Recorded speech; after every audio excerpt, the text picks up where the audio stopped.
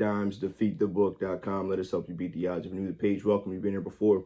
Welcome back. Make sure you subscribe, click the bell so you're notified every single time we drop any type of free content on this channel. If you're not following my partner, Bryce, make sure you do so. TikTok and Twitter is mainly where he operates. All our social media links are down below, including the Defeat the Book website. That's a great place to stay up to date with all the stuff we're doing with promos. When Bryce gives out free picks, when I give out free picks, they usually will go right to that Twitter page. So if you're not following Defeat the Book, the Twitter handle's down below. Make sure you follow that as well. We're coming off a nice free pick winner, nice blowout winner. Hopefully they could all be that easy.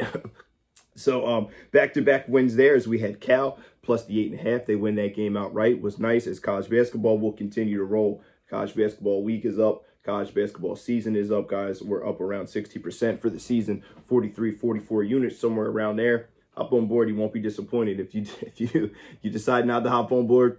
It's your loss. Bryce has NFL today. Obviously, we know, I'm sure he'll have some games. I don't have his card, but I'm sure he'll have some NFL today. I have some NFL as well. There are 2 NFL games this Saturday and obviously a huge slate tomorrow. There's college basketball. There's NBA. We had an NBA play yesterday. We cashed with the Miami Heat.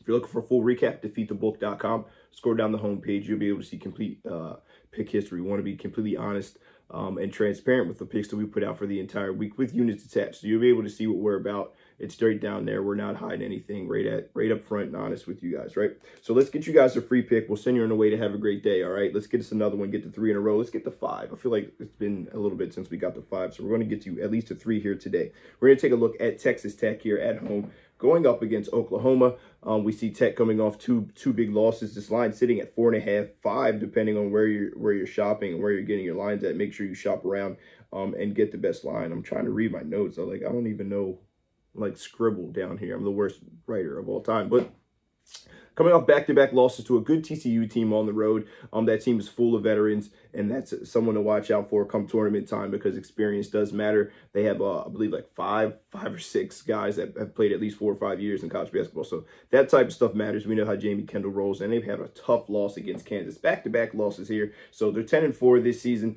and they're going to go up against the Oklahoma Sooners, who are coming off some tough losses as well, as they have back-to-back losses against Texas and Iowa State. This Big 12 conference is really nothing to slouch about. Very good conference, very good teams here in this conference. And if you look overall at their strength of schedule, they've had some teams, some matchups against some teams who I felt like they should have won, and some games that they've lost against teams that I think are inferior. I think the loss against Nova is not a great loss with the state of Villanova right now. Until they get Justin Moore back, that is not a dangerous team. They lost to Arkansas there without one of their better players as well. And then back-to-back losses to Texas and Iowa State, both those games at home. Now, they're going to roll into Texas Tech.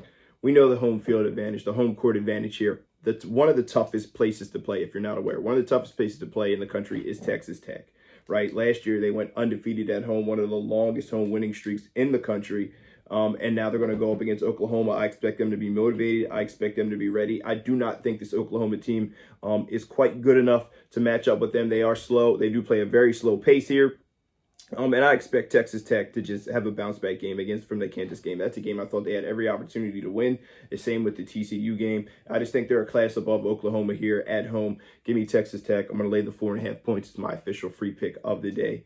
If you like it, take it. If you don't, comment down below. Let me know why you don't take it. But if you don't take it, it's really your loss. Texas Tech minus 4.5, official free pick of the day, guys. Let's have a wonderful day. Weekend package is up. You get today and tomorrow, $35. Hop on board. It's going to be a great weekend. Derek, dimes, defeatthebook.com. Let us help you beat those odds. Best of luck if you decide to tail, guys. Double D, signing off.